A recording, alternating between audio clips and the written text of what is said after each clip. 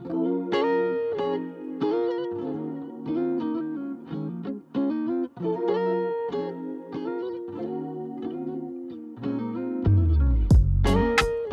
riding. Which lights to choose for bikepacking, touring and ultra races? In this video I'm gonna review 4 battery powered lights at Dynamo Hub and 3 rear lights so you can best decide a suitable light for your kind of riding. Battery powered light or Dynamo Hub? Which one you prefer? Let me know in the comments below.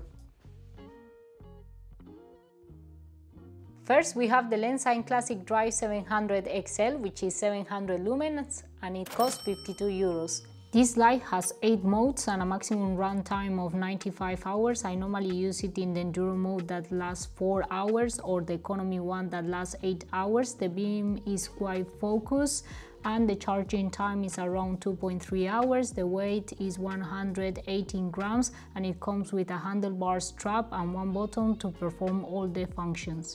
The exposure Joystick MK15 is 1100 lumens and it costs 200 euros. This light has 7 programs and 18 modes. I normally run it in program 3 in the medium mode, which lasts around 12 hours. It has a maximum runtime of 36 hours. The beam distribution is really good and the weight is 98 grams with a charging time of 2 hours 20 minutes. It comes in a really nice case as well as the exposure Strada that we will talk later, with a helmet mount and also a handlebar mount so you can use it as a helmet light or as a second light, a charger, and also a USB charger, but it has a different plug, so it's an exposure plug.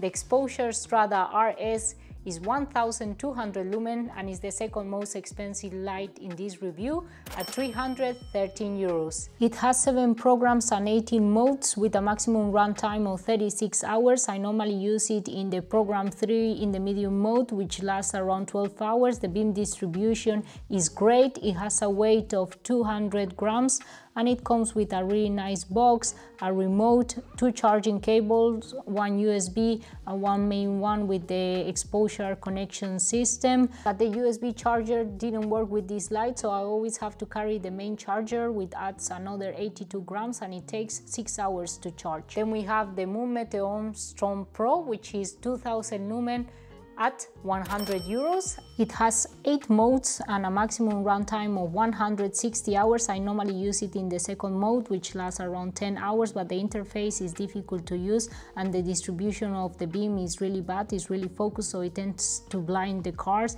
It weighs 215 grams and it comes with a lot of accessories, including a USB-C charging cable to charge it, a remote, and different mounts like the handlebar mount, which is really solid, also a helmet mount and a GoPro mount, and it takes 6 hours to charge.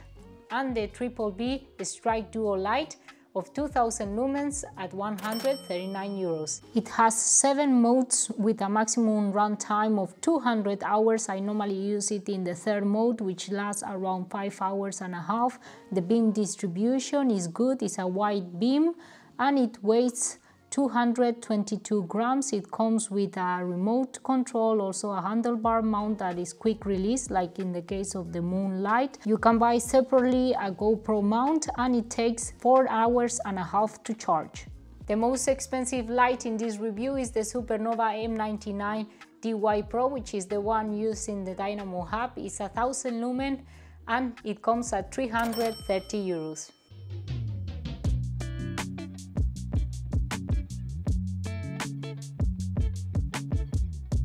On top of the light, you have to add the cost for the Dynamo Hub wheel. This light has 2 modes, low beam mode and high beam mode, with a maximum of 1000 lumens. The visibility with this light is really good, the beam is well distributed and is really easy to use.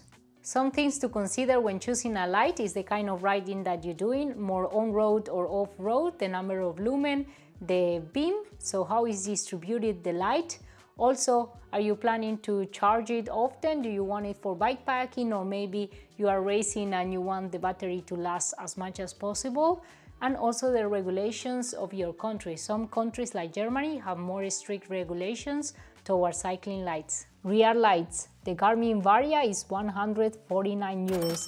It's a radar as well as a rear light, so it lets you know if cars are coming from behind, and it has different adapters to mount it to different seat posts. This light is charged with a micro USB cable, which is really nice, and it's really easy to see. The visibility is good, so cars can spot you when they are approaching. It weighs 107 grams. Cerberus, it costs 30 euros and it has a mount that makes it really easy to mount it to different seat posts and chain stays. It has a USB-C charging port, which is really nice. It has a great visibility from the rear and also from the sides, so cars can spot you when approaching sideways, but the modes are really a bit difficult to operate. It weighs 36 grams.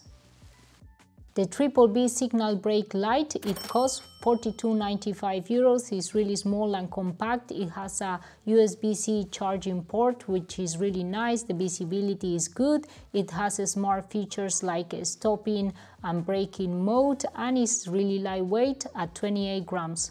For bikepacking trips, I like to take one front light and one rear light because I can always charge it in the hotel, in a cafe, or in a camping place. For ultra races, when you are more time constrained, I like to have two front lights, one main light and one backup light, and two rear lights, so I can alternate them. When one dies, I can then turn on the other one. I was really impressed by the performance of the Dynamo Hub. I might consider getting one for myself in the future to be more independent for more adventurous bikepacking trips and also for long ultra races. I think it's really good, but for events less than 1,000 kilometers or maybe more relaxed bikepacking trips, I will still use battery-powered lights or maybe some night rides with friends.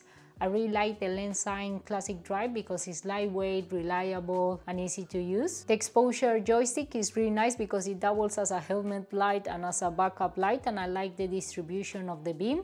I'm a bit torn between the exposure Strada, using it or not, because the beam distribution is really nice. It's a solid light, but it takes too long to charge. So I will definitely use it for bikepacking trips, but not for ultra races because I don't expect to take such a long breaks. And then the Meteor Pro. I'm not really a fan of this light because of the distribution of the beam. It tends to blind the car, so maybe for using it for riding in trails is really good. The battery life is really long. I was also quite impressed by the BBB light. I think it's great. So the beam distribution is good. The battery lasts for a long time, easy to charge and quick to charge with the USB-C cables. The three of the rear lights are really good. I will use them all, to be honest. So the Garmin Varia is really good because it's also a radar, so it alerts you if there is a car coming, especially at night. Is quite nice.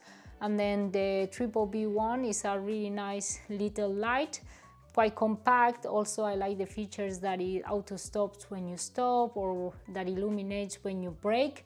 And the Cerberus because of the side visibility, very long battery life, and also it's really easy to mount in different seat posts, rounded, aero seat posts, chain stays, so it's a really good light. I think they are all great options, but it's up to you to decide depending on the kind of riding that you are doing. Let me know in the comments which lights do you use, which lights in this review you prefer. Let me know in the comments below. Thanks for watching. Don't forget to subscribe and hit the bell button below. It really helps to support the channel. See you soon.